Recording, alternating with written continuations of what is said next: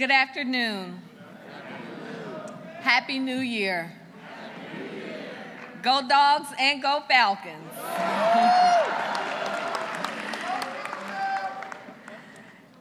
Standing here today as the 60th mayor of Atlanta is truly one of the happiest moments of my life.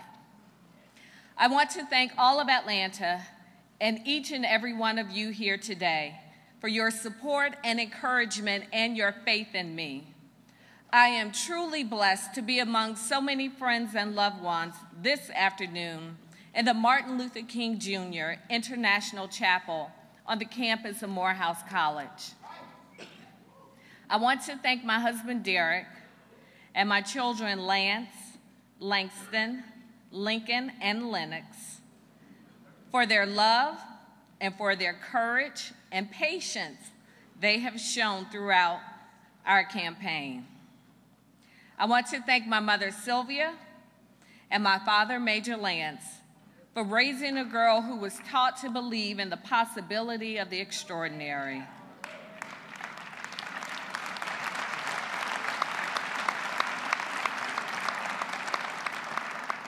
I know my daddy is leading the great crowd of witnesses from heaven who are smiling down on us today, including his mother, Lucinda Lance, and my maternal grandparents, Clifford and Ramona Robinson, who came to Atlanta in a horse and buggy from East Georgia. They were the grandchildren of former slaves and came to Atlanta as children with their parents who were seeking opportunity in this shining city on a hill. I stand here this afternoon carrying the hope of the slave.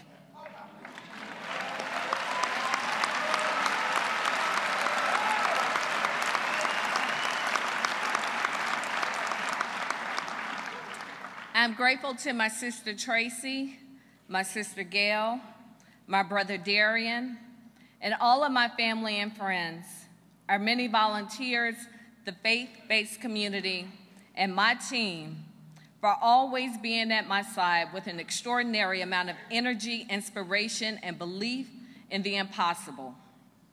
I want to thank all of our current and past elected officials who are here with us today, especially my former colleagues on the Atlanta City Council and each of Atlanta's previous mayors. I want to give special thanks to my friend and my predecessor, Mayor Kasim Reed.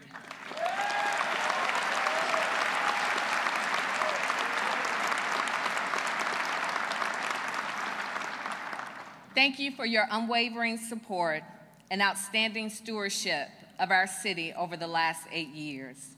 I know Sarah Elizabeth and Maria Kristen will be glad to have Mayor Reed around a bit more in the coming days.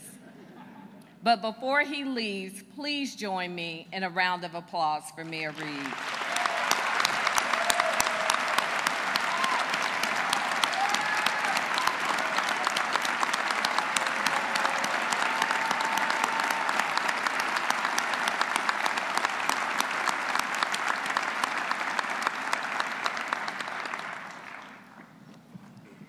It would be nice to say that being elected mayor of my hometown is the culmination of a lifelong dream.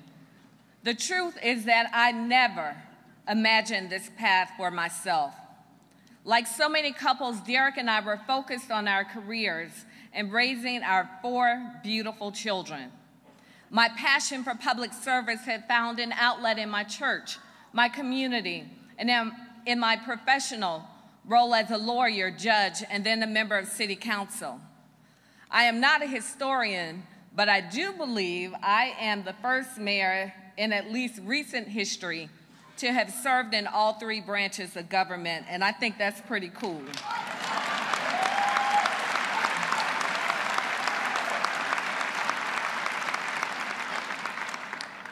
But even as I was engaged in my roles as wife, mother, and professional, my spirit was restless, and I didn't quite know why. At various stages of my life, I asked myself, what would I do if I were not afraid to fail? This time when I asked myself, the answer was clear. And after much soul searching and prayer, this is the path I felt compelled to take. One of my favorite Bible verses is Proverbs 19:21, and it says, "Many are the plans of a person's heart, but it is the Lord's purpose that prevails." What I know to be true is that the Lord's purpose has a home in my heart, and that purpose will inspire and guide me to be the mayor that I know God created me to be.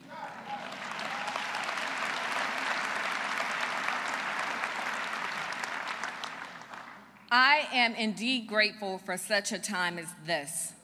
I am thrilled to serve as only the second woman mayor of our great city.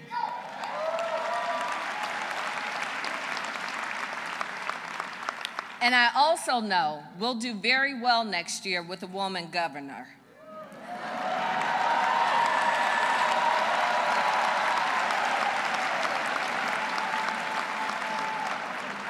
So I know the time is right again for a woman to lead the city of Atlanta. On the night of the runoff, I spoke of Black Girl Magic. Black Girl Magic is something I have experienced throughout my life and experienced daily during our campaign. I truly believe it was the energy and inspiration of generations of Black Girl Magic that fueled our victory. But we now have a new challenge in front of us. We must extend that magic and create an Atlanta magic in every community, every school, and every workplace across this great city. It is imperative that we be united so we can move forward and take the next great step in our collective future. Now is the time for us to put aside race and division and geography and politics and invest in becoming one Atlanta.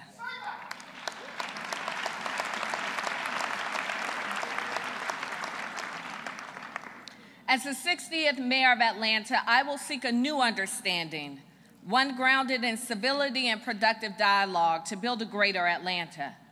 We must draw on the power of the Olympic spirit and the shared purpose of the civil rights era and become an undivided Atlanta, locked arm in arm to build our children's future and our city's destiny.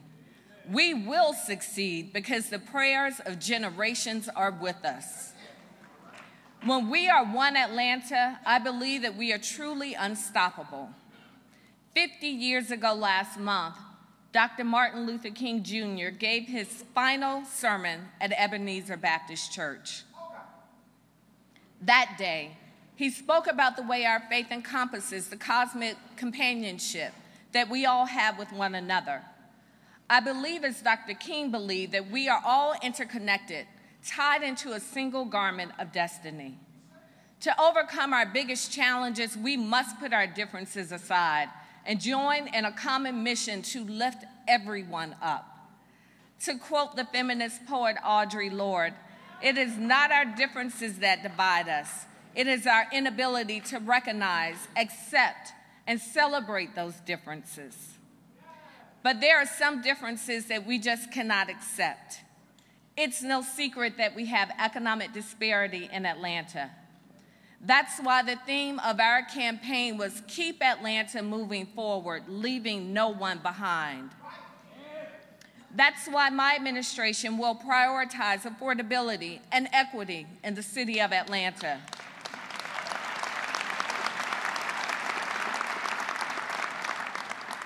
We cannot stand by and watch prosperity for some push others out of the city and strand them on the margins of society. In the coming months, we will roll out a $1 billion affordability plan that will create equity and provide opportunity for all Atlantans. It will be the largest housing investment in our city's history.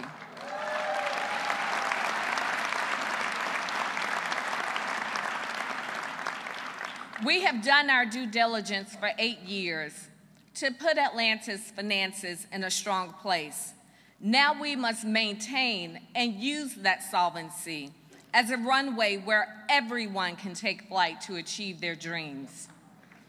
We must also re-inspire confidence in our city government. That's why I plan to introduce the most sweeping ethics and transparency reform package in our city's history.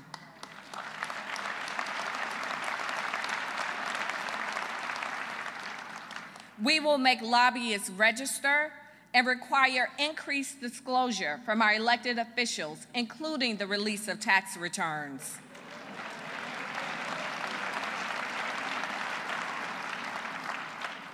And we will clean up our contracting and procurement process by bringing in leading procurement experts to conduct a top-to-bottom review of our purchasing department and recommend any and all changes necessary to ensure taxpayers feel confident that city contracts are awarded on merit and merit only.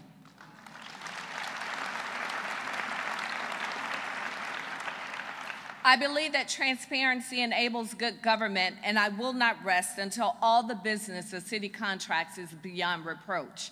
Nothing less is acceptable. We need to be a safe city, but as we work to ensure the safety of Atlantans, we must make sure that our police force is comprised of men and women who respect the communities they are sworn to serve and protect.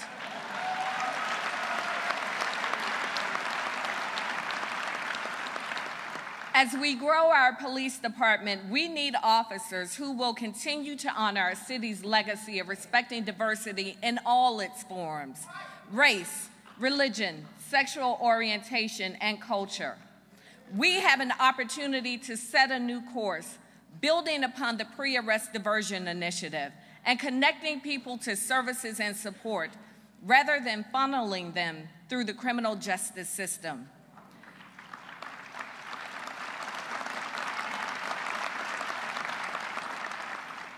We have the opportunity for real reform and to build genuine respect and understanding between our officers and our neighborhoods. Education is key to achieving One Atlanta. During my campaign, I spoke about my time as a judge when I would watch men come into court and fill out applications to secure representation of a public defender, and the vast majority of them had not finished 9th grade. It is essential that we improve our schools.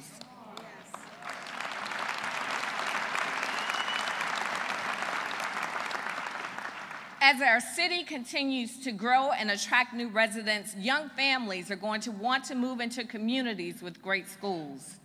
Great schools should not just be an option for the wealthy, but for all who call Atlanta home.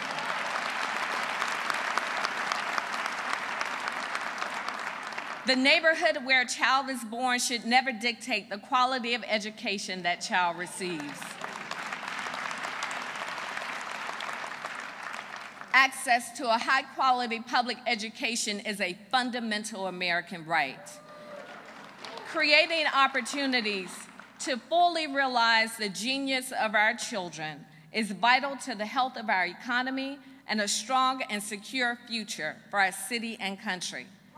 The words of Frederick Douglass remain true. It's easier to build strong children than to repair broken men.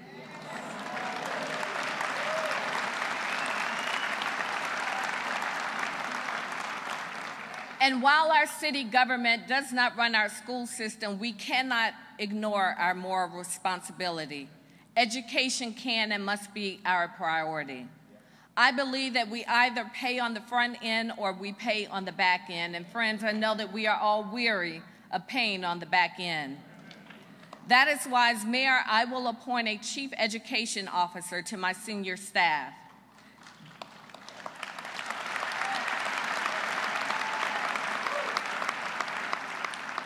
This chief education officer will address everything from early childhood education to our partnership with Atlanta Public Schools to vocational training and apprenticeships. They will keep the future of our children and our communities where they deserve to be, at the front of our mission and our agenda. The transformation that is needed in our schools will require our collective courage and commitment over the long term if we are to achieve our shared vision for Atlanta's children and families. I am putting a stake in the ground today that the city of Atlanta is committed to strengthening public education for all of our children and every family and every community.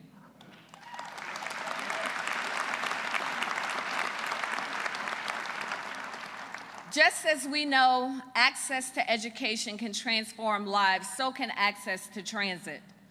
My grandmother worked for Davison's and then Macy's in Lenox Square for over 30 years, starting when African Americans could not work on the sales floor. When MARTA was created, she rode the bus every day from her home off of M.L. King to Lenox Square. I am living proof that the very existence of transit can impact families for generations.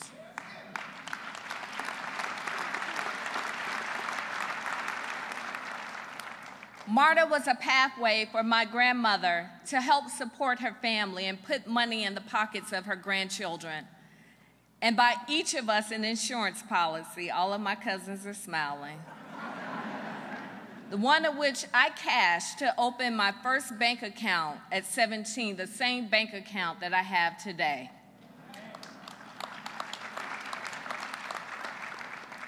We must continue to provide transit options for our working families and build on the largest expansion of MARTA in its history.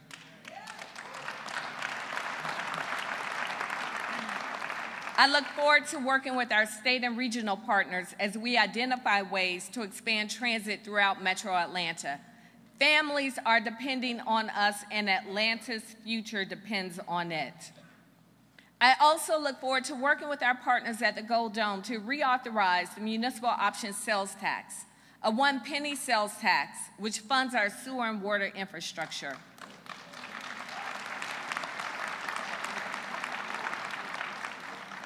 Because of this penny sales tax, our Department of Watershed Management is able to keep water and sewer rates stable. And I know a little something about unstable water bills.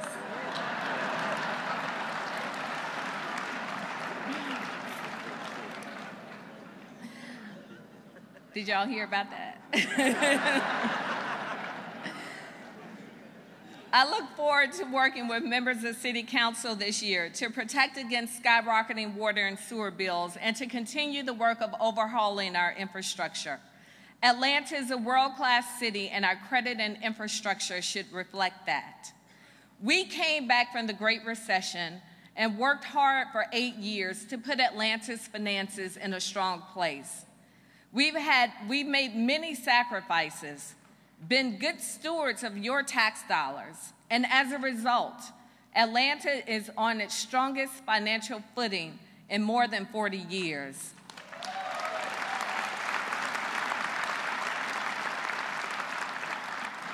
That is why I will pursue a AAA credit rating for Atlanta, the highest a city can achieve.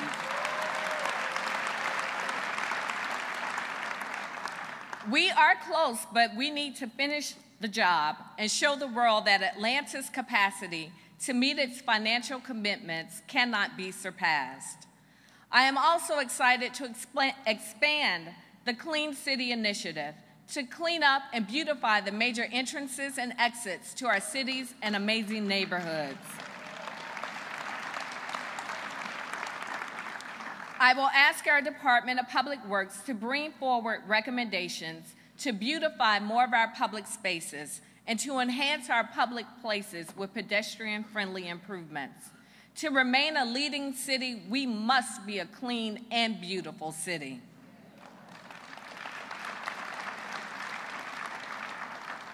As promised, I will push our progressive agenda forward by creating commissions in the critical areas of criminal justice reform, affordable housing, homelessness, economic development, and workforce training.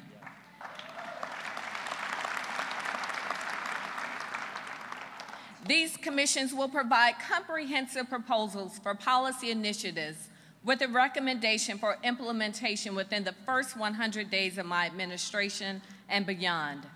We are going to address our city's pressing challenges together and openly, with public participation at every stage. It is vital for us to understand the insights of our nonprofit community and to listen to the voices of our historically marginalized neighborhoods. We have seen how successful engagement can work in our city. To build one Atlanta, we must work together and not be at odds with one another. That is why I am committed to working with the Atlanta City Council to resolve issues surrounding property deeds to the Atlanta Public Schools and land on the Morris Brown campus.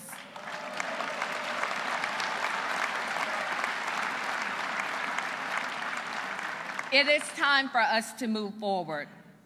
I know that we must continue to enhance and fortify the greatest concentration of historically Black colleges and universities in the world.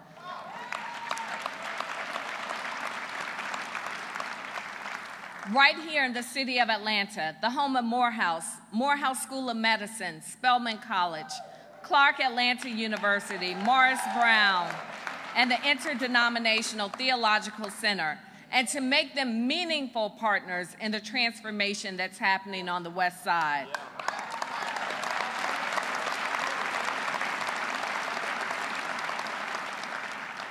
I also want to take a moment here to point out Mayor Reed and Ambassador Young that as a graduate of Florida A&M University,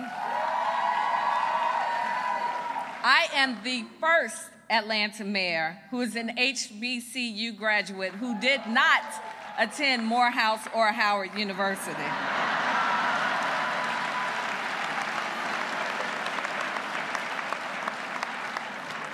I'm very proud to say the streak has been broken. Nevertheless, the Atlanta University Center, along with schools such as Georgia Tech, Georgia State, where I met my husband, and Emory University, will continue to produce the talented and diverse workforce that will remain the envy of the United States. But we must make sure that all of our young people have an equal and fair chance to attend these institutions. That is why I am pleased to announce that I will work with stakeholders across the city to create a citywide children's college savings account for each child entering kindergarten in the Atlanta Public Schools.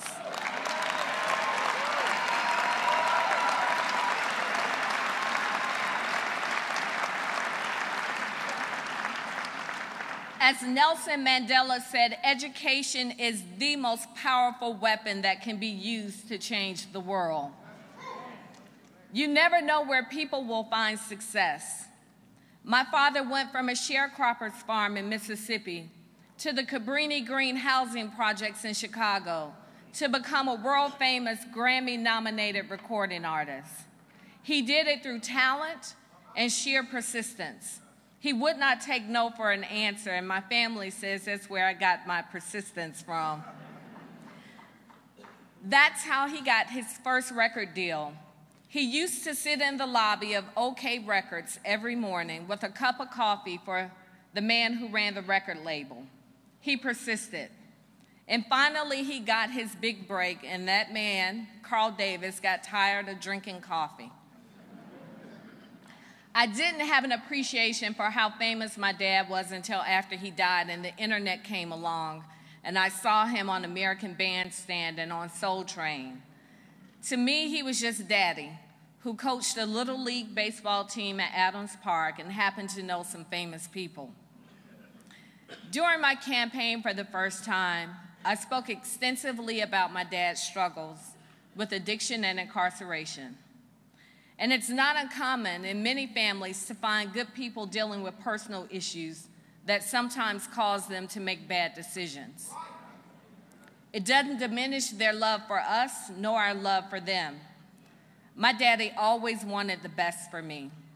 He always made me believe that the extraordinary was within my reach if I worked hard and if I persisted.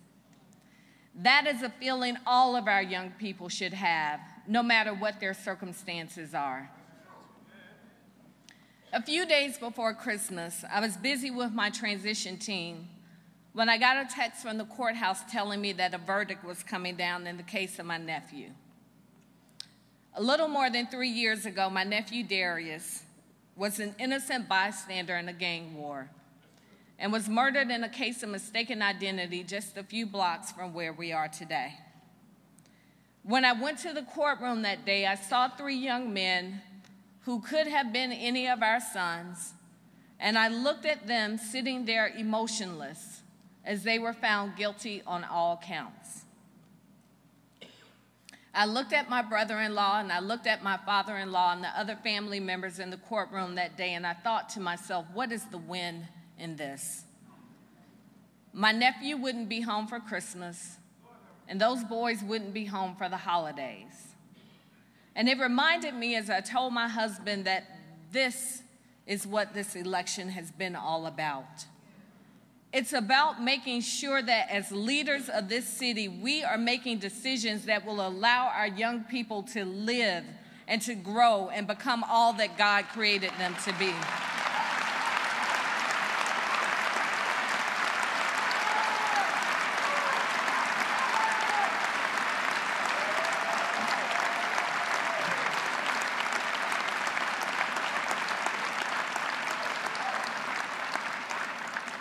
It is what I want for my own children. I know that we can make it a reality for all of our children. When I was running for mayor, it never occurred to me that nobody outside of my kitchen actually thought we might win. And the people in that kitchen worked so hard to help us get here today. My mother worked harder than me on this campaign. She comes to my house every morning before I wake up, and it's often there after I go to bed to care for our children. My husband Derek and I celebrated our 23rd wedding anniversary on the campaign trail, and he has been with me every step of the way.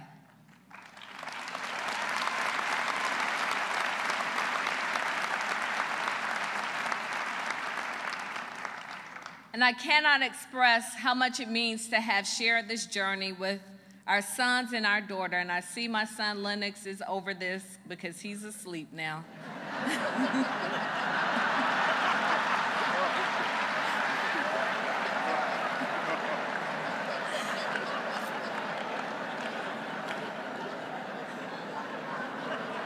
And I know you all wish you were Lennox right now. They too made sacrifices, and every night spent at a forum was a night away from them. But just as a parent believes in their children, my children believed in me. So to Lance, Langston, Lincoln, and we'll tell Lennox when he wakes up, thank you.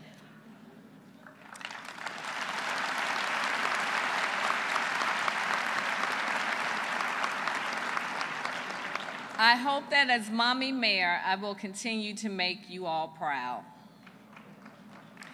But what we knew from the moment that I made the decision to run for mayor, that this was about something bigger than our family.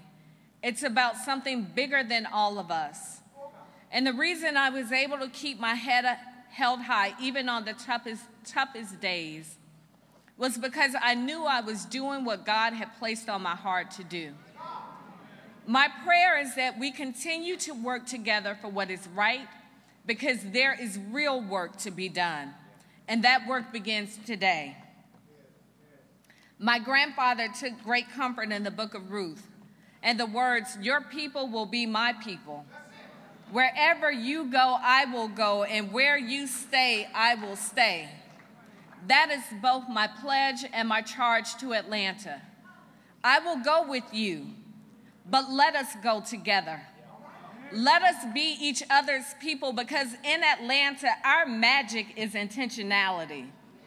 Our magic is leadership. Our magic is authentic.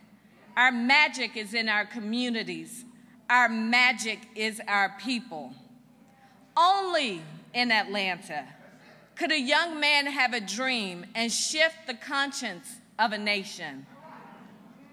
Only in Atlanta could the civic, business, and government communities come together to bring the Olympic Games to our backyard. And only in Atlanta could a young girl named Keisha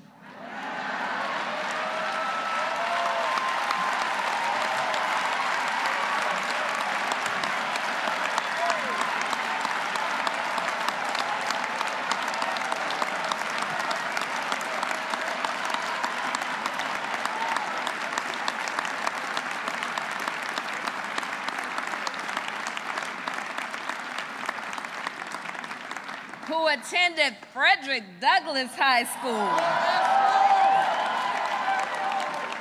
on the west side of Atlanta, go on to become the 60th mayor of the greatest city in the world.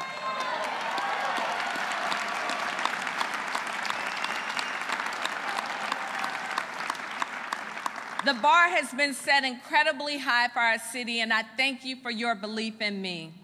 I thank you for your belief that as one Atlanta, we can raise the bar higher still, because I am Atlanta Magic. You are Atlanta Magic. We are Atlanta Magic, and Atlanta Magic is real. I am honored to be your 60th mayor. Thank you, Atlanta.